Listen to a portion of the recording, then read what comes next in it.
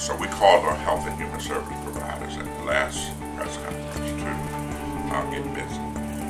This week we're going to focus on education. Next week we're going to focus on workforce development.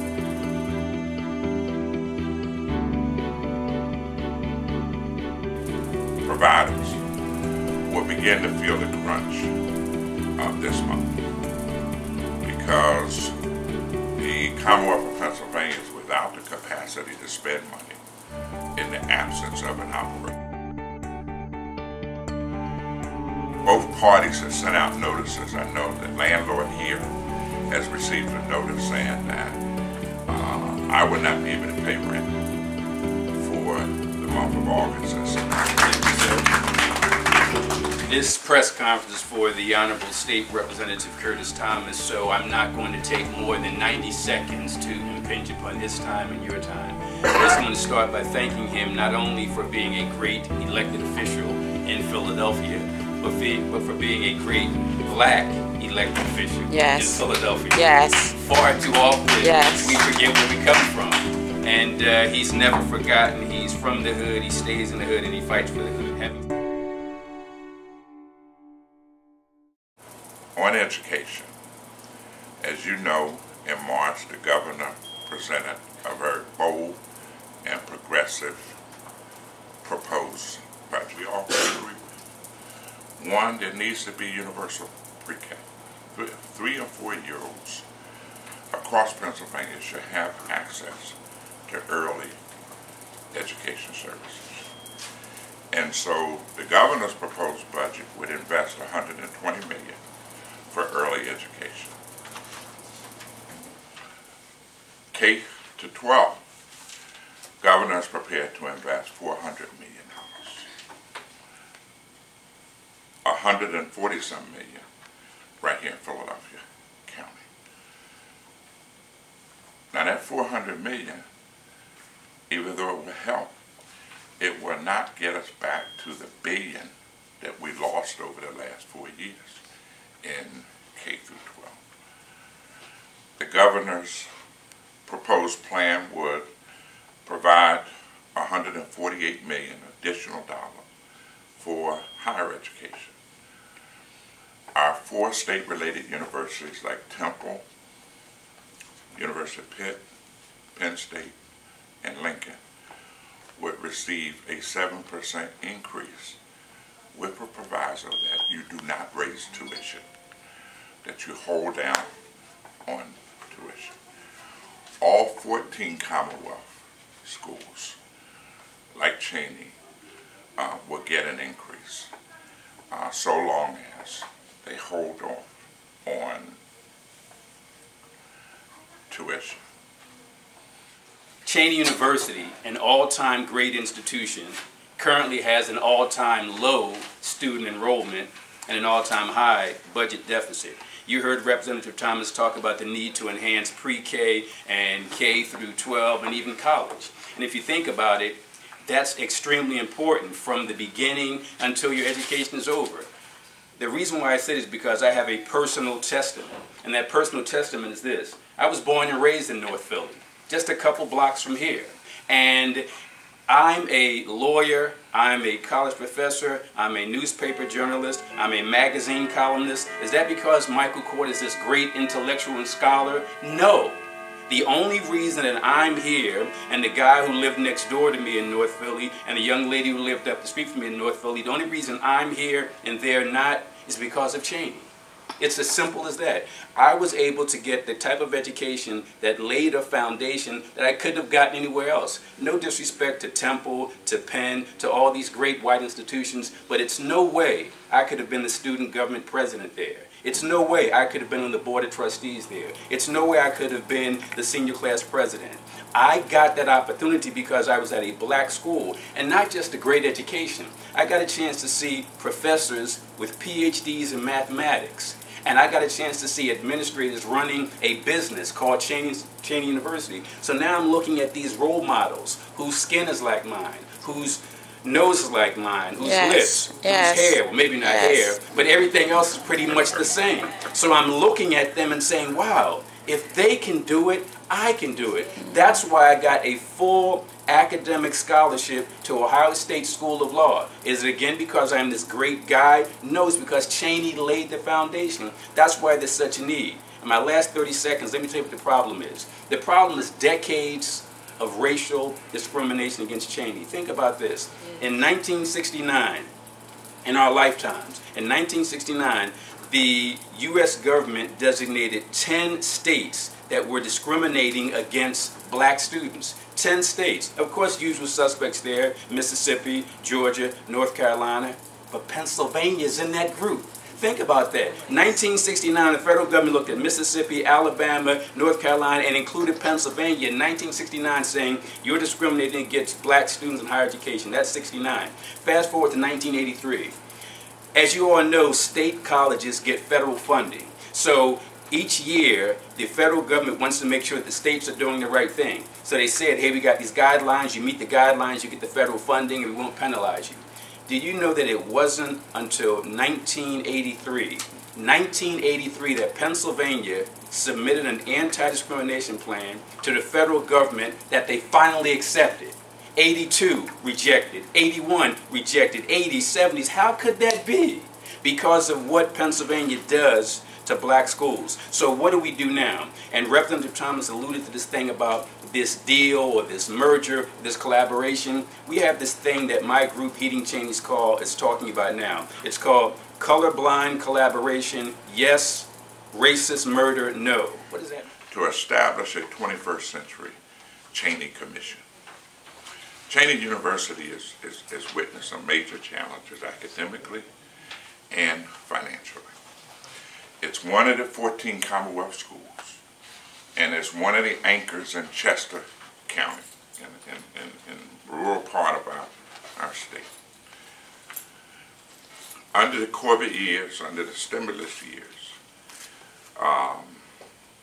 people forgot that Cheney was over there in Chester County. And people just kind of did what they wanted to do and what they thought was best. You and I out here know of some of the challenges, but don't know exactly what those challenges are. And so one of the things I'm asking Governor to do and our colleagues to do, to move aggressively in establishing this 21st century Cheney Commission. It will not cost anything to do that, but it will bring to the table some people that can realistically look at what's going on in Cheney and figure out a way of resolving those challenges without talking about merger or closing.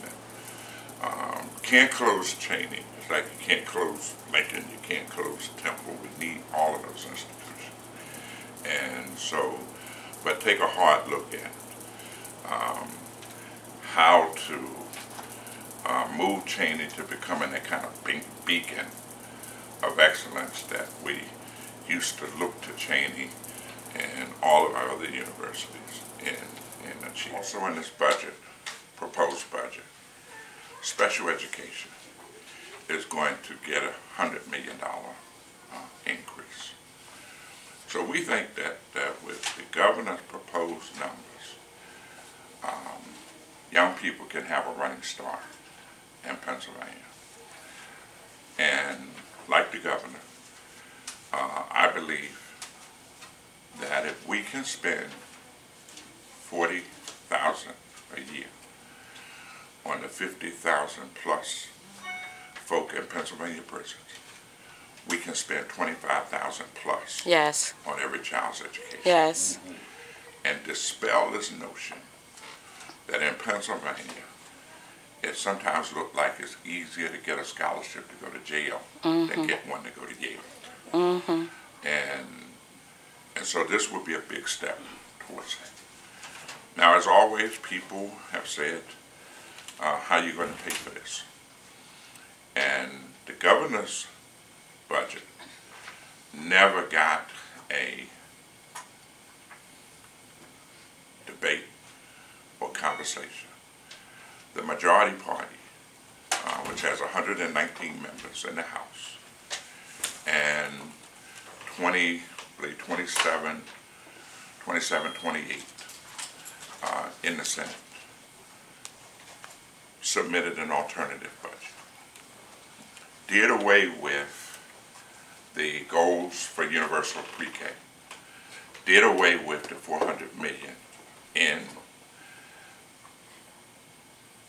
K through 12. Did away with the proposed investment in higher education.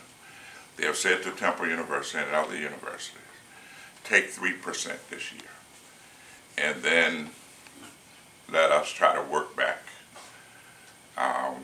on getting the 7%, maybe some years down the road. But we can only give you 3% for 15, 16. The governor had no other choice but to reject it. And because the majority party has 119 in the House and a majority number in the Senate, they were able to pass their budget and send it to the governor without one Democratic vote. There was not one Democratic vote for that alternative proposed budget. And so the impasse that we have is that the governor has vetoed the proposed operating budget, has vetoed the fiscal code, which provides the numbers for funding the operating budget, the public school code, which outlines how money in the budget will be spent on pre-K, K through 12, and what have you. And the governor vetoed the liquor privatization. And the problem with liquor privatization, because I think that they're both Democrat and Republicans that might believe in privatizing liquor. But the problem is you got 4,700 people who would be out of work automatically. 69% of them are single mothers raising their children. And if you privatize, the private sector clearly will not pay the meaningful wages and benefits that employees consider receive under the current arrangement. So governor, like myself and many other people, was not prepared to do that. Unemployment in many communities is bad enough. We do not need to add to it. We need to be working through things rather than aggravating a bad situation. So the liquor privatization bill was vetoed. And the pension reform bill was vetoed. Yes. And the reason that it was vetoed is because the majority party picked winners and losers. Now, anytime the legislature has taken steps to change the circumstances under which lawmakers are able to function, they've always included the judges. Under this pension reform bill, judges were exempted. Correction officers was exempted. State police was exempted. And then the pension reform bill, what it says to 2/3 of the House and Senate, and that is, we know that you will be up for re-election next year. Once you're sworn in, you become a new hire. So whatever pension bill you were under, it's all out the window. You become a new hire and will be subjected to the new terms of pension reform. And so this notion of picking winners and losers around pension reform became problematic, and therefore the governor had to veto. What I'm asking you and our friends to do is to get on the phone, and in your packet should be a list of all of the majority party members who voted no to the governor's proposed budget. Need to call them and need to urge them to do a couple things.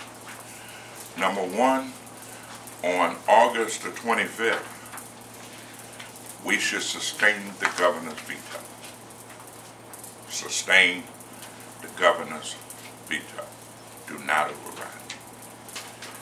Because if we override it, then the alternative proposal to the governor's budget will be the working document on the table. So we have to sustain the governor's veto on the operating budget. We should sustain the governor's veto on the fiscal code, because the fiscal code provides revenues that can pay for what we need in education. And I've laid out some recommendations, and we don't need to take all of them in order to get where we need to be. Raising the income tax. Currently it's 3.07. Raise it to 3.7, which would generate $1.1 billion. And I have a couple of proposals which says that if we're going to raise the personal income tax, and some of, or all of the personal income tax is going towards education, put it in a lockbox so that people do not have to worry about that money going into the general fund and being used for things other than education. So that's a proposal that I have out there to put it in a lockbox. But the point is, we need to say to these majority members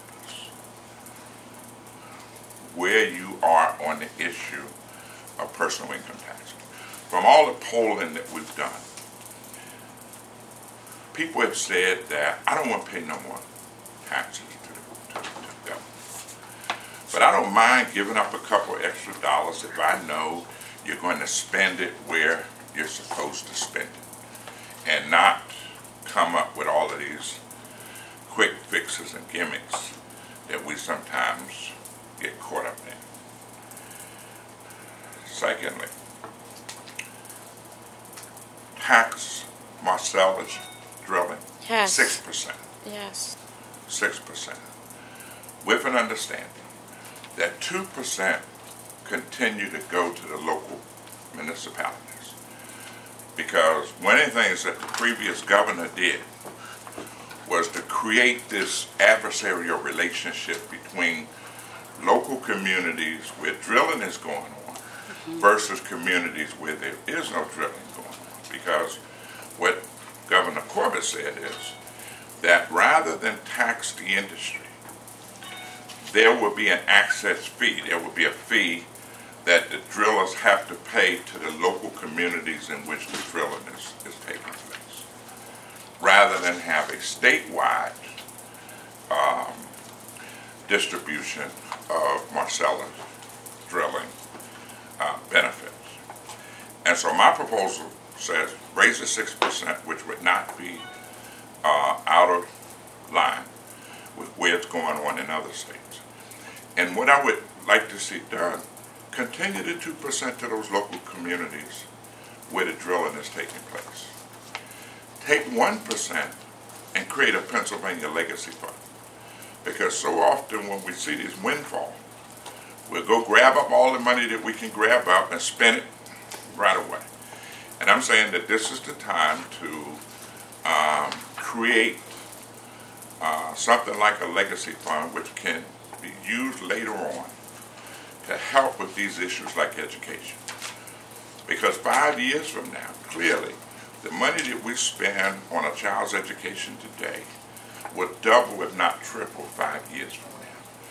And so we need to begin today to try and create a situation where we have something that we can look to as things where we might run into problems. And so I'm asking that 1% of the 6% go into a Pennsylvania legacy fund, and the other 3% go towards education. Now that will generate just 3% on the drilling tax would generate $158.5 million.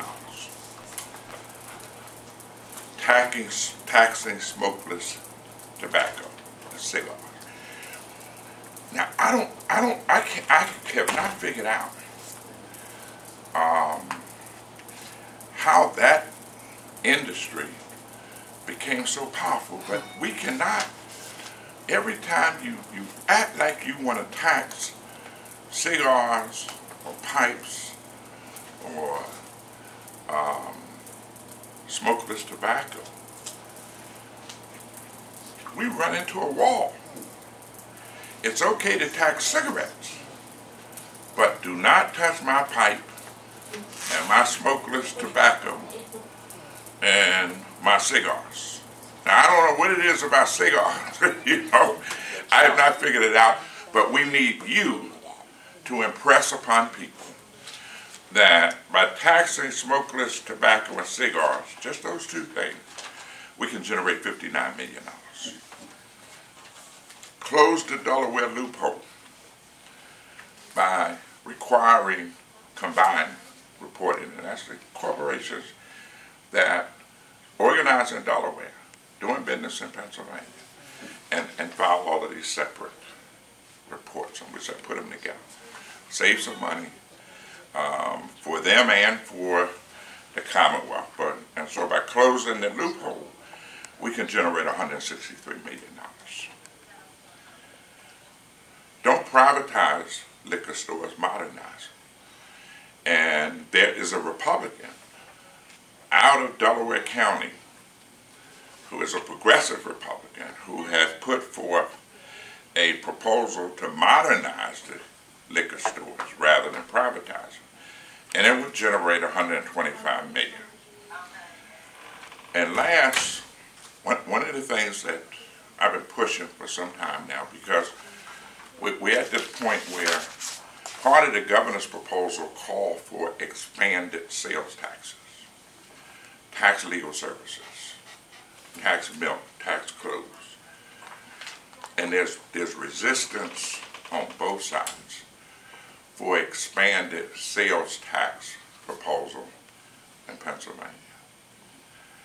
One of the things that I've been saying for some time now, and that is we have a number of internet providers who are not principally based in Pennsylvania, but do business in Pennsylvania, and pay no taxes. Yes, absolutely. And pay no taxes. Absolutely. Governor Corbett did a demonstration program during his term with Amazon, which is not principally based in Pennsylvania, but do a lot of business in Pennsylvania. And he taxed it. Generated $23 million. Nice. They tell us that we could generate close to $600 million if we just require some registration and taxation of the companies that do business in Pennsylvania. And so rather than expanded sales tax, I asked that we turn towards this windfall. And just imagine the kind of activity going on with your friends around Christmas and Thanksgiving and around holidays. It's unbelievable. We do not get a return on the people who steal on the internet. And when there's theft with online sales activities, our law enforcement community has to pursue it. And when we do that, you are paying for that investigation and those efforts to catch perpetrators. But nothing comes back to the Commonwealth.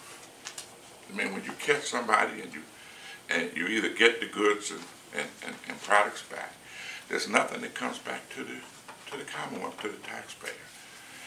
And so I think that it's time for us to look at that as an option for generating the kind of additional revenues that we need. And so you can take your pick. But one thing is for sure, that if you put all of this together, we have more than enough money to fund pre-K, to do universal pre-K, to put 400 million in K through 12, to put 148 million in higher education, and to put 100 million in special ed. We can do it and still have some money left over. And I don't think that, I think one of the message that we need you to say to these members, okay? Like you, we have lofty goals for what we want to see with our children, our communities, and with our Commonwealth. Like you, we want the best. But you can't keep getting the best and you're not putting anything out there to help with achieving the best. You can't, as I say sometimes on the floor of the House, you can't expect Cadillac performance from a Volkswagen. It's a good car. But it will never give you the kind of performance that you expect from a Cadillac or an Infiniti or one of them high-end automobiles. And so we need to say to our friends, it's time for us to not only follow this bold and aggressive proposal, but also to support the revenue enhancements to make it happen. And areas of concern that I want us to deal with the week of August the 25th and into September. Education is something we need to get done now because of all the stuff that we're talking about. There's nothing in the Pennsylvania Constitution that says that we have a statutory obligation to engineer pension reform or deal with liquor privatization.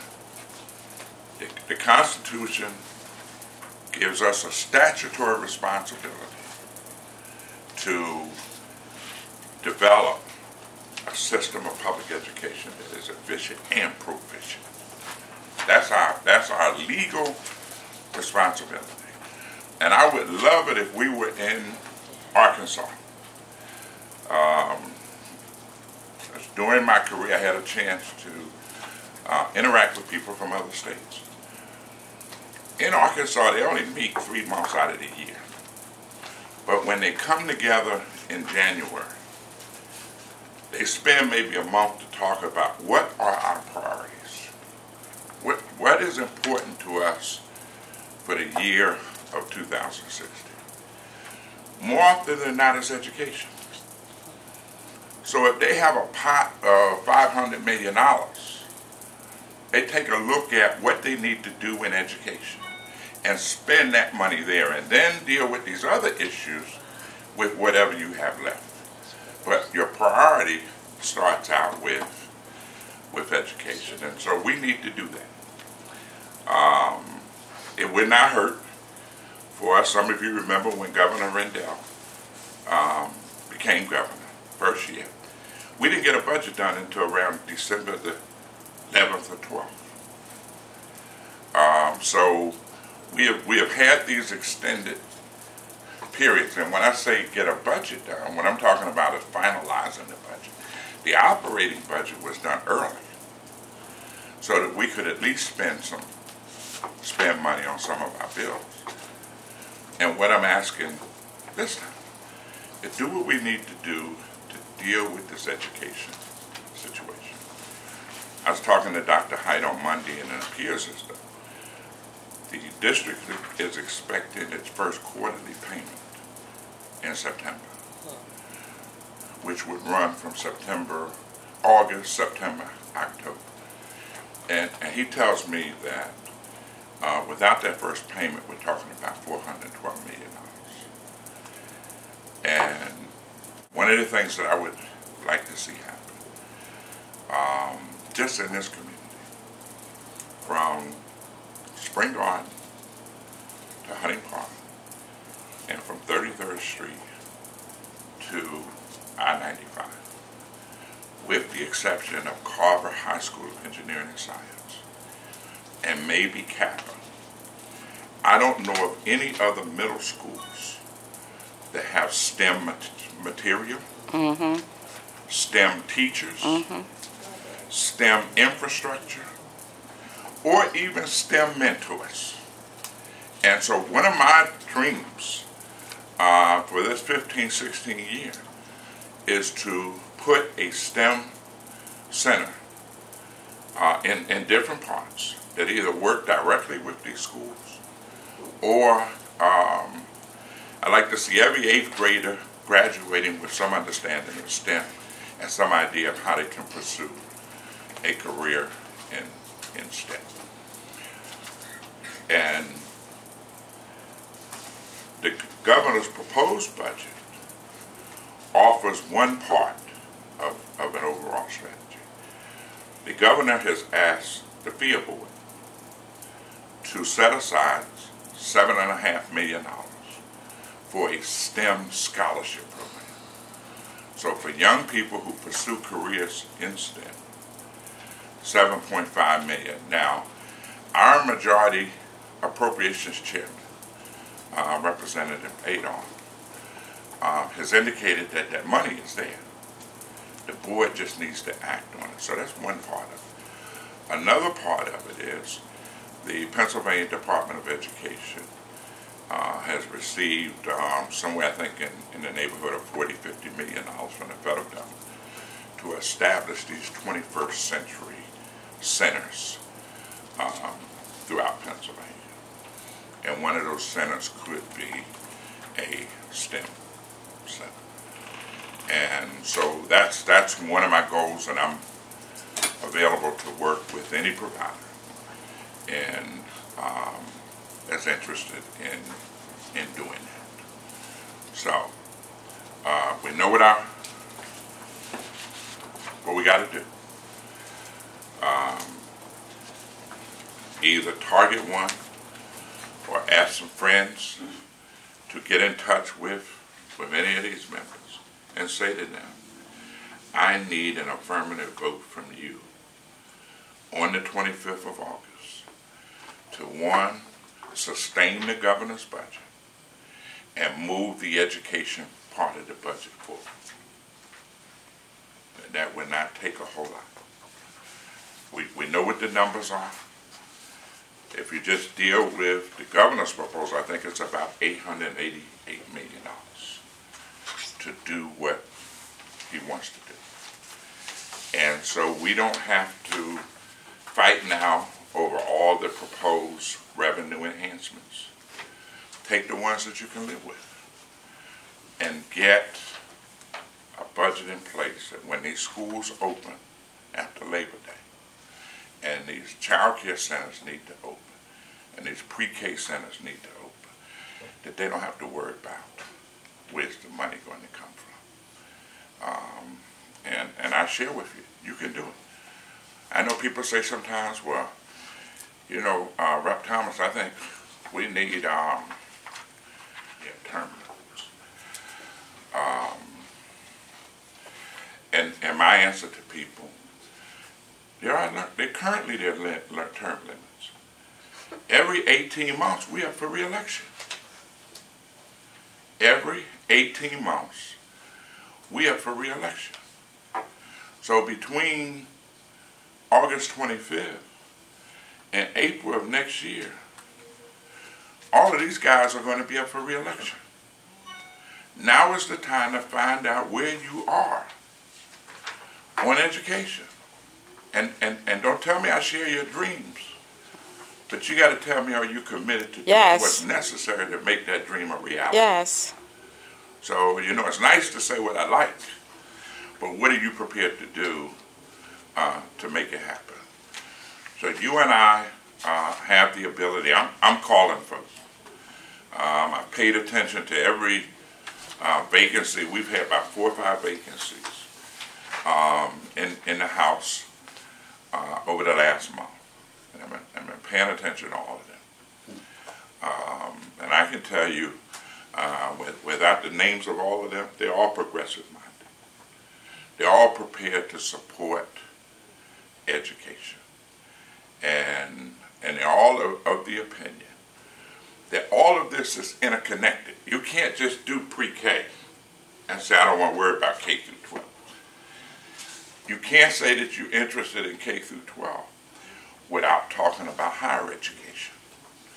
And somewhere in the middle, we'll talk more about it next week, is no high school in Philadelphia should be without the capacity to enter into a 13th, 14th year agreement with some either 2-year or 4-year college in Philadelphia County, so that every young person will have the ability to build on their high school experience in a way that gets them ready for the global marketplace. We can no longer just have this situation where if you end up someplace, you get someplace. If you don't get any place, then you can't get it. No, we have, all of this is connected. Mm-hmm. And now is a good time to start talking about this together rather than as isolated systems. Okay, so can I count on you on that? Yes. Can I count on you on that? Yes. Exploring different issues and concerns. I'm finding so many different mentalities today. It seems hard. It seems challenging. I don't say hard because the only thing hard is the concrete that we walk on. Everything else is a challenge. So I'm ready.